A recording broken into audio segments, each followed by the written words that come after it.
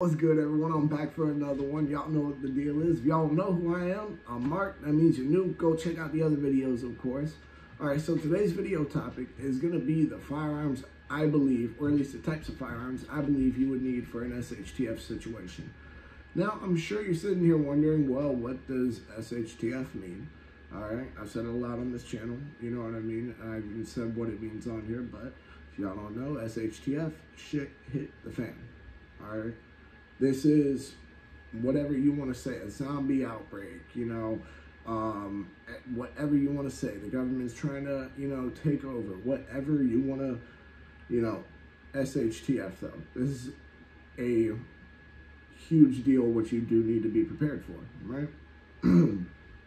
So, I got a few, more than a few, a good, at least handful of firearms, in my opinion, you should have for an SHTF situation. Alright? Now, I will say, not all of these are requirements. Alright? I will be honest, one of these, actually, I can think of off the top of my head that I remembered. One of these, alright? And yes, if y'all are sitting there wondering, I do not have a list with any of it written out. I kind of have, a little, I know which ones I'm thinking of. I'm just not going to sit there and list them all off immediately. But the first one I'm thinking of, I'm not going to do it first, obviously, but the one I'm thinking of right now, yeah, it's definitely not it's not an objective one. It definitely is something that, it is debatable. All right. It's not something you need, but it is something you should have if you can. All right. But first things first, you do need at least a compact 9mm pistol, a quality one at that, all right? Preferably one from makers that have a lot of aftermarket parts. Now, here's why. For example, let's take actually the most popular handgun in the world, the Glock 19. It is by far currently the most popular handgun. It is, all right? It is what most people, when they're buying their first gun, buy. But we'll take the Glock 19, all right? Has a lot of aftermarket parts. So let's say SHTF happens, right? It has a 15-round capacity, which is a solid capacity. Takes 9mm ammo, which is extremely common, right? It's extremely common. It's actually the most popular handgun caliber in the world, now that I'm thinking about it. So you see what I mean? It's not going to be hard for you to find ammo if you run out. It's not going to be hard for you. It might be harder than ammo per se, but, it's not going to be as hard for you to find another part if you need it. And it's something that's going to be reliable, all right? So that is first things first. That is first things first that I do believe you need for an SHTF situation is at least compact size, at the smallest compact, all right? Double stack, actually. You know what? I'm going to add that in there. Double stack, all right? 9mm pistol. Once again, preferably from a well-known brand in the sense that a lot of it was made. A lot of them were made, all right? So that's first things first. And that isn't going to be your primary weapon, by the way, in the SHTF situation. All right. Next, you are going to want something along the lines of an AR-15 or an AK-47. Here is why I say that. All right. The calibers they shoot, they definitely have the stopping power. All right. They're very easy calibers to shoot. They're very easy guns to shoot at that. All right. Next, one of the best things, all right, is that, and you can sit here and argue, oh yeah, well if you have a, classic wood furniture AK, you won't be able to do this. Yeah, sure, but there are also more modern, you know what, let me clarify what I mean then when I say AK-47s. I guess technically, yes, you could sit there and just duct tape, a flashlight to your AK, ghetto it out, you know what I mean? But they do have more modern AKs with rails on them that you can get a light for. But so, let me get back to what I was saying, though. As I mentioned before, the calibers have some solid stopping power. They don't have a lot of recoil to them. All right. The firearms are overall easy to shoot. They're very easy to operate. and they're pretty reliable, all right? Now, let's think about it like this. AR-15, for example, is the most popular rifle in America. That is just the truth. It is the most popular rifle in America. The AK-47 is probably the most popular rifle anywhere else in the world, all right? And it's actually a debate between a lot of people in the gun community, as I'm sure most of y'all know, all right, between AR-15 and AK-47, you know, which is better, you know. Now, something I will say, that if you're like, oh yeah, well, I don't like ARs, I like AKs better, this will be a plus for you, all right? The AK-47 is the most produced firearm in the world. You know what I mean? It doesn't get much better for needing parts than that. You know what I mean? However, currently with our laws, you know, and the Russian import ban and all that shit, it's not looking too great for us AK guys. I will say that. That is just the truth of the matter.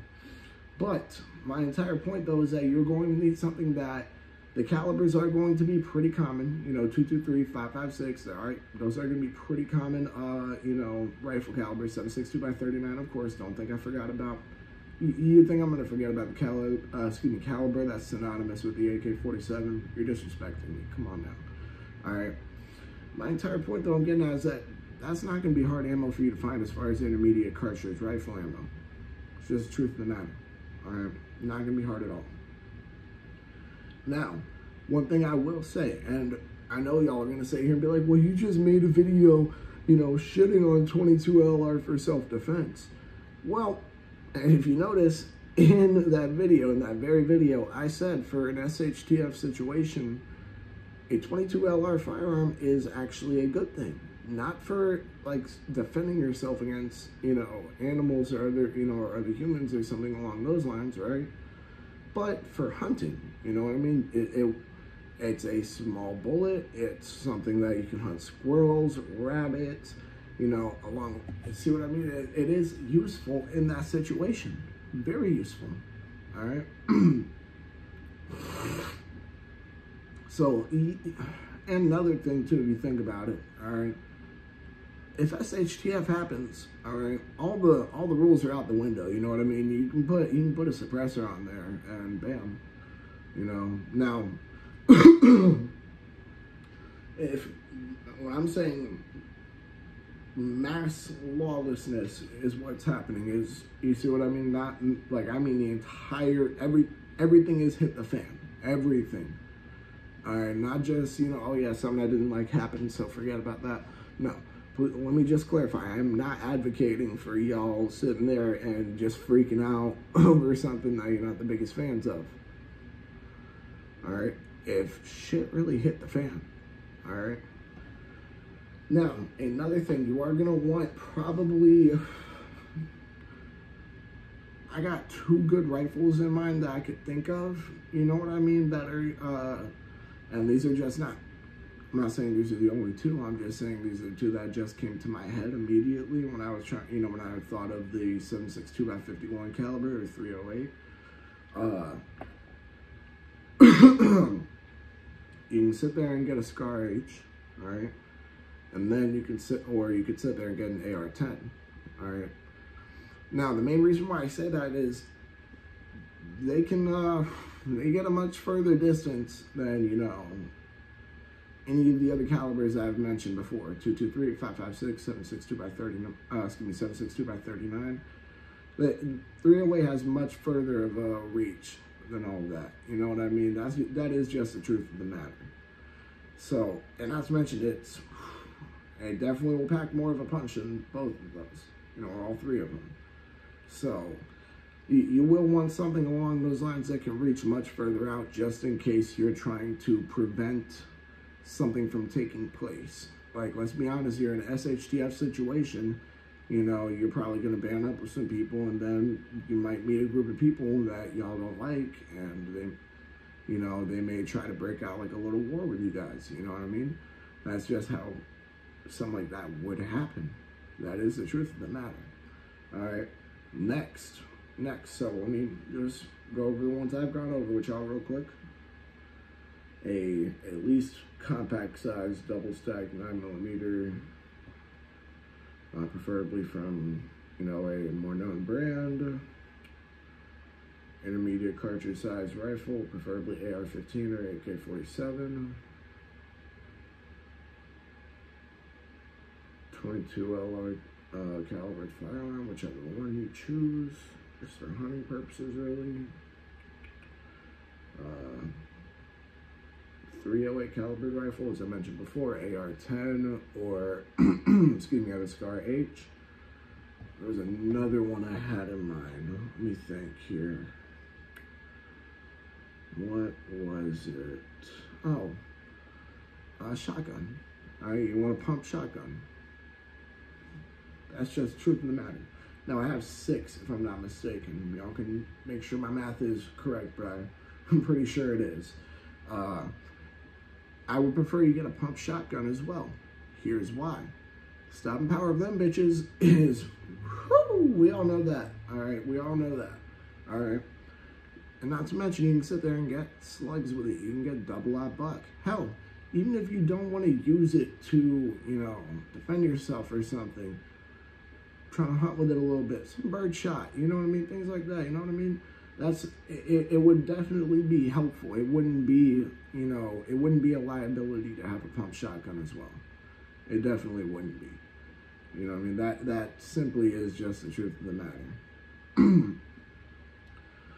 Now, the next one, and this is the one that I mentioned before, is very debatable. All right, it is. You can argue this with me all you like to. It is debatable. All right. A pocket pistol or a deep concealment or simply as a backup. I'm all for having a backup gun. All right. So as I said, this one is debatable. It's not, you know, oh yeah, you need to do this. No, it's something that if you don't have one and shit hits a fan, it's not the biggest deal in the world. You're not going to, you know, cry yourself to sleep at night. I mean, you might, but not because of that. You see what I mean? So, just having a backup would always be helpful. You know what I mean? It always can be helpful. Now, for example, let's say shit hit the fan and, you know, my backup gun, you know, my just in case I'm all out of ammo, all my guns are used up, everything, it doesn't work anymore. Yeah, I'm going to be upset at that moment if I get out of it, you know, out of the situation, or I'm able to get some more, whatever, you know what I mean? But overall, that gun isn't my main defense weapon for shit hits the fan. As I mentioned before, your first weapon for shit hits the fan always needs to be that intermediate cartridge rifle, preferably an AR-15 or an AK-47, all right? Just the truth of the matter. Second would be your double stack 9mm pistol. If you're trying to go for a distance, that 308 caliber rifle, preferably a Scar H or an AR-10. You know, next, your pump shotgun. If you're, you know, definitely in close quarters, shotguns are effective. Yeah, they can be, especially if you got a good capacity in your tube, you know. Then last but not least, if we're not counting, you know, your pocket pistol, the 22 LR, and then your pocket pistol, if we are counting it, you see what I mean? Is the furthest on the end. It's not something you need to have, but if you want to, I believe it couldn't hurt. All right. Now, if y'all have any comments about this video, go ahead and, you know, go ahead and comment down below. If y'all have any suggestions for what I should do for the next video, go ahead and let me know below, of course. You know what I mean? Other than that, of course, make sure to go ahead and check out Adam's channel. Make sure to check out the podcast channel. You already know what the deal is there. All right. Other than that, something I haven't said yet in this video, y'all probably been waiting for this. Go ahead and like, comment, subscribe, share, hit that bell. When you hit that bell, go ahead and hit all. All right. You sat there, you watched this whole video. All right. You're a G. You're a real one. All right. You're hitting all at this point. Go sit there and check out the podcast channel and Adam's channel. It's just rude if you don't. You know what I mean? Y'all stay safe, stay legal, stay dangerous. Have a good one. Peace.